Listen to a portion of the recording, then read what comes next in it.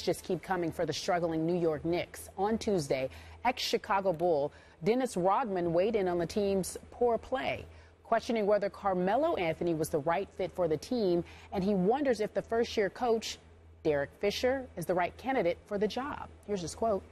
They're not running the triangle. Derek Fisher's not really coaching. I know Phil is trying to throw his input in the background, but who expected this from Phil? They expected him. We're going to give him $15 million a year for the next 6 years, and the team is now, wow, they might not even make the playoffs. I learned that in probably 15 minutes, referring to the triangle, when I was in Chicago. It's not that difficult. It's a triangle. Rodman continued by going on a rant about Carmelo Anthony. How are you going to play with a superstar like Carmelo Anthony when he wants to shoot the ball all the time and everybody else has to play their role? Phil Jackson did that with Michael Jordan at the beginning, and guess what happened?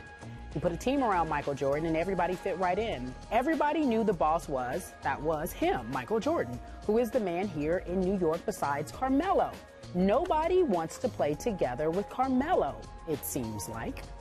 Again, that's just his humble opinion. The Knicks are 4-18 entering Tuesday's game against New Orleans. That's the worst record through 22 games in the franchise's 69-year history. So we ask our fan, as well as our expert, Stephen A. Smith, does Rodman have a point? It saddens me to say he absolutely does.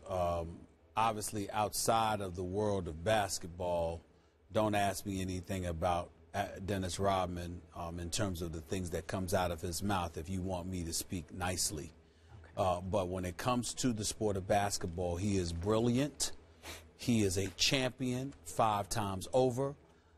He was a rebounding demon. The effort that he put forth, you want to see the way that basketball should be played from an effort standpoint. Watch Dennis Rodman play for the Detroit Pistons when the Bad Boys were winning titles. I don't know if I've ever seen anybody give more effort in their playing career than I saw him when he was a member of the Bad Boys. And obviously Chicago to a lesser degree as well. The man knows basketball, and I can't sit there and take it seriously when he says they should know it because he should know it, because Dennis Rodman on the basketball court comprehended things incredibly easier than most people could. Most people aren't as intellectual as he is as a basketball guy. Their basketball IQ wasn't nearly as high as Rodman's. But I'm going to respect what he says he's noticing. The jury is still out on Derek Fisher, Skip Bayless. I think it's unfair for folks to say that he can't coach or anything because it's still too early, and all he's doing is trying to implement the triangle system the way he was hired to do, because that's what Phil Jackson wants him to do. It's just that simple. We'll see as time goes on how much cachet he builds. I spoke to a couple of sources on the team. They tell me that the problem is not Derek Fisher and his inability to teach the triangle or his lack of knowledge about the triangle. It's that some guys on the team can't comprehend the triangle, which goes to what Dennis Rodman was saying. We get to the selfishness of Carmelo Anthony. I'm going to be an anomaly here. I'm tired of hearing that nonsense. Carmelo Anthony ain't playing with much. I'm sorry. Sometimes you look selfish if you go out on the court and you pass the ball. I watched that whole game when they lost to Charlotte on Friday night. I watched the Knicks blow that game, giving up a layup to Kemba Walker to close out the game, okay, after coming back from a 21-point deficit. I believe that was Carmelo Anthony who brought them back, even though Tim Hardaway hit some big three-point shots himself.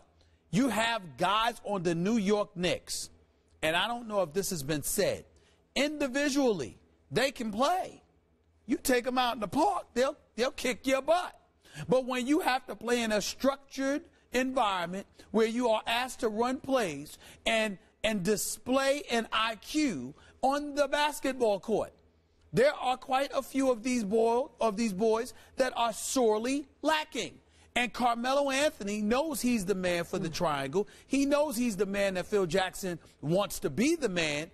But he's sitting there and he's got to play with guys that, to be quite honest with you, couldn't play when they had a system they could understand with Mike Woodson. So what you going to do now with a system that you having difficulty comprehending with the triangle and Derek Fisher? In the end, however, this all comes down to Phil Jackson. Because asking a young coach with no resume, to teach this to guys that have been in the league is difficult. And getting rid of Tyson Chandler, averaging nearly 11 points and 12 rebounds. He was completely underestimated. Tyson Chandler was completely unappreciated.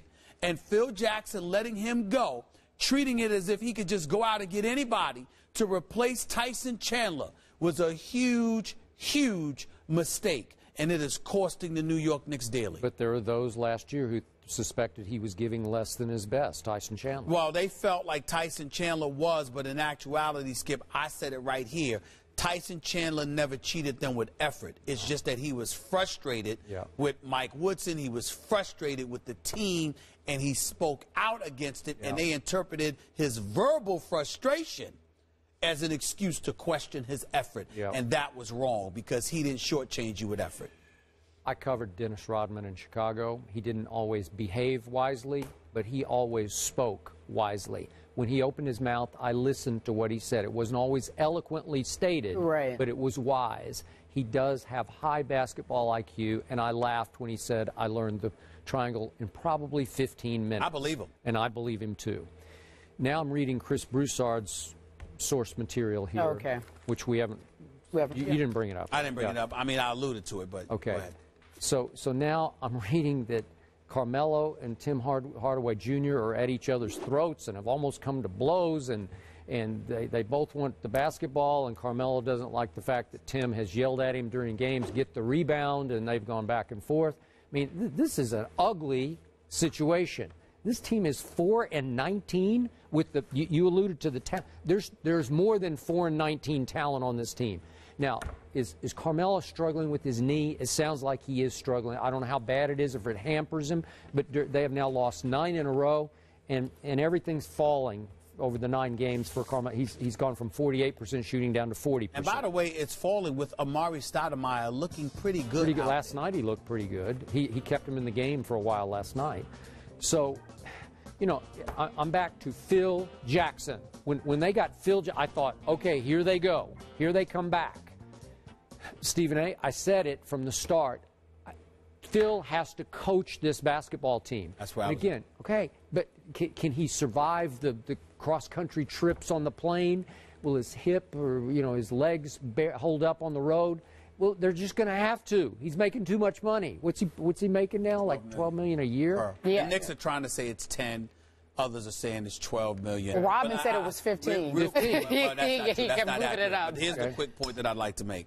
Phil Jackson should have coached this team at least the first year. Segue in the way for Derek Fisher to come in. And number 2, you know, listen, I don't know. I haven't called anybody this morning about this Carmelo report. I do know that Carmelo has a tendency to be ready to fight. That much I will tell you. He will. If he gets ticked off, put the paws on you. He will step to you. You know, he will not hesitate.